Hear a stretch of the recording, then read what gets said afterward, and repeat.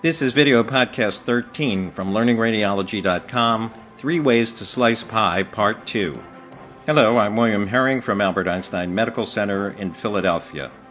This is the second of a 2-part podcast on 3 ways to slice pie. These are diseases that do not share a common etiology or even similar imaging findings, but do share the same abbreviation. The last time we talked about pulmonary interstitial edema. In this podcast, we're going to talk about pulmonary interstitial emphysema and pulmonary infiltrates with eosinophilia, 2 more pieces of the pie. Pulmonary interstitial emphysema is a disease of newborns. They're almost always premature. They almost always have respiratory distress syndrome, hyaline membrane disease, and they virtually always are on a ventilator. It usually occurs on day 2 or 3 after birth. The earlier that it presents, the more ominous the sign. The air in pulmonary interstitial emphysema is actually in the lymphatics, and it may appear as very small bubbles of air on the chest radiograph or have a streaky appearance. It is a frequent precursor to the development of a pneumothorax, sometimes a pneumomediastinum or even a pneumopericardium. This is an example of a premature newborn with pre-existing hyaline membrane disease who developed pulmonary interstitial emphysema. And you can see in the close-up that there are numerous small air bubbles that represent the pulmonary interstitial emphysema. This is another child who had severe and extensive respiratory distress syndrome, who developed pulmonary interstitial emphysema and then developed this right-sided pneumothorax, which is indicated by the black arrows. Pulmonary infiltrates with eosinophilia is the last piece of the pie.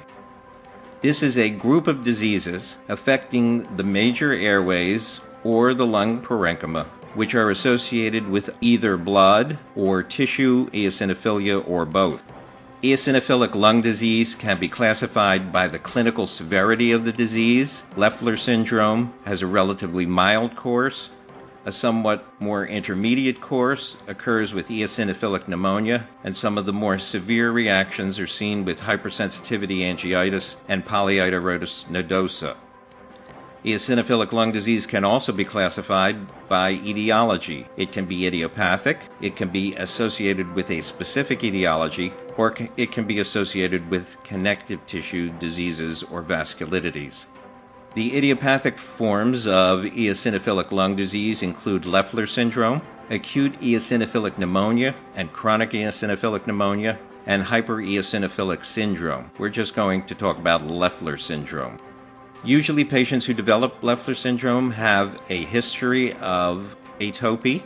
They may be asymptomatic or highly symptomatic with the disease. The symptoms are usually fever and shortness of breath. The disease does tend to run a somewhat mild course most of the time. It is associated with blood eosinophilia, and biopsies will also show eosinophils in the parenchymal opacities.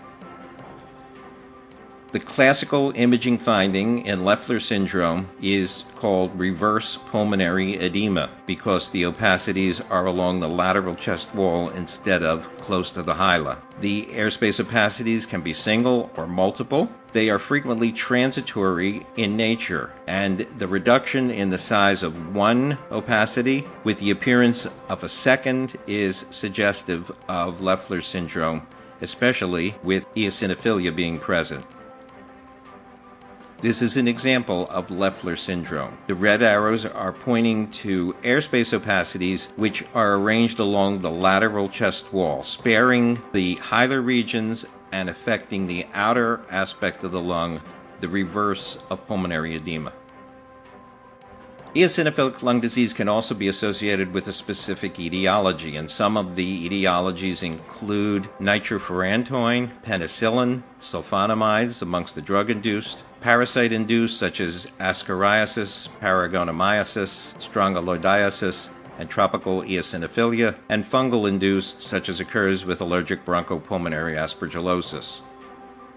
The drug-induced eosinophilic lung diseases fall into two major patterns. They're either interstitial edema. This is seen with the urinary tract antiseptic nitrofurantoin, furidantoin, or they can be patchy, fleeting airspace opacities, such as is seen with penicillin, sulfonamides, and hydrochlorothiazide.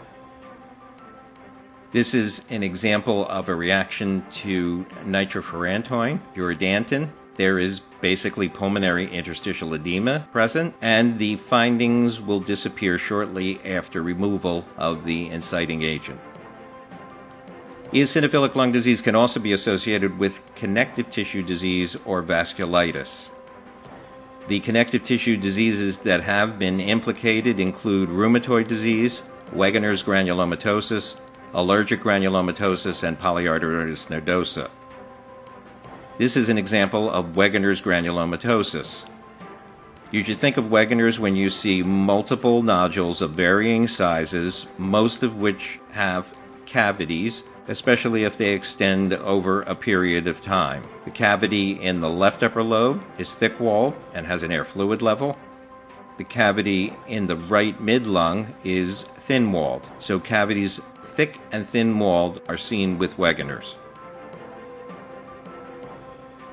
To recap, 3 diseases that all share the acronym PIE, P-I-E, are pulmonary interstitial edema. Remember to look for fluid in the fissures, curly B lines, pleural effusions, and peribronchial cuffing. Pulmonary interstitial emphysema, which occurs in premature newborns, almost all of whom have hyaline membrane disease and who have been on a ventilator. There are small bubbles of air that are seen throughout the lungs. And pulmonary infiltrates with eosinophilia. There can be multiple causes, as we've seen. The airspace opacities with pulmonary infiltrates with eosinophilia tend to be fleeting or transitory. They may be the reverse of pulmonary edema and laterally placed in the lung. So here's your mini quiz. Use the pause control on your MP3 player or computer. Here is an example of one of the forms of PIE. This is a 4-day-old. Pause the player. Decide what you think it is. And if you said that you thought this represented pulmonary interstitial emphysema with multiple small bubbles of air throughout the lungs, you would be correct.